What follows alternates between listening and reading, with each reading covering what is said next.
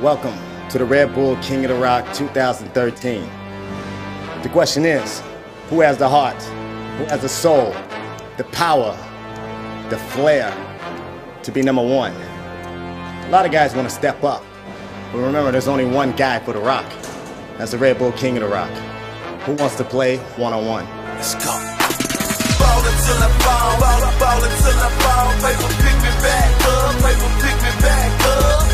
Ball until I fall, ball until I fall, paper pick me back up, paper pick me back up. 16 players going all out for that top spot.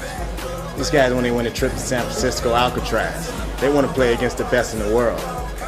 Well, it's time to go check it out. Paper, pick the pepper, pimping probability. Perpetuate the proper payment, popping possibility. Stay incorporated inconveniently, they rock with me.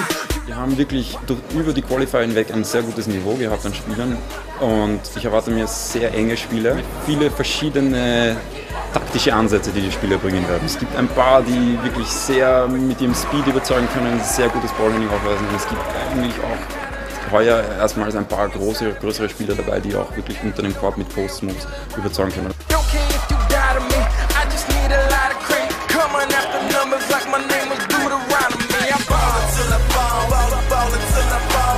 Die Location, dadurch, dass auch Leute quasi über den hängen, erinnert schon ein bisschen an das Römische Kolosseum, wenn man dann so hinausschaut und die Menge jubelt einem zu. Es ist sicher für die Spieler eine einzigartige Erfahrung.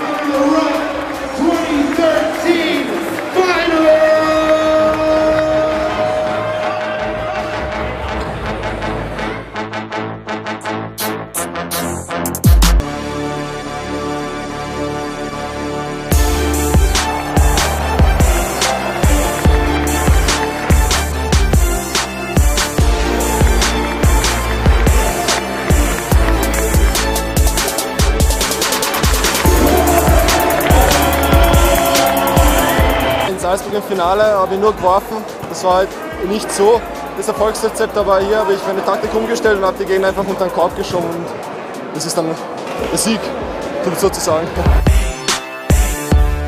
Ich spiele einfach gerne Turniere, um mich zu messen mit anderen Spielern und es ist mir eine Freude, dass ich gerade in Österreich der Beste geworden bin bei King of the Rock.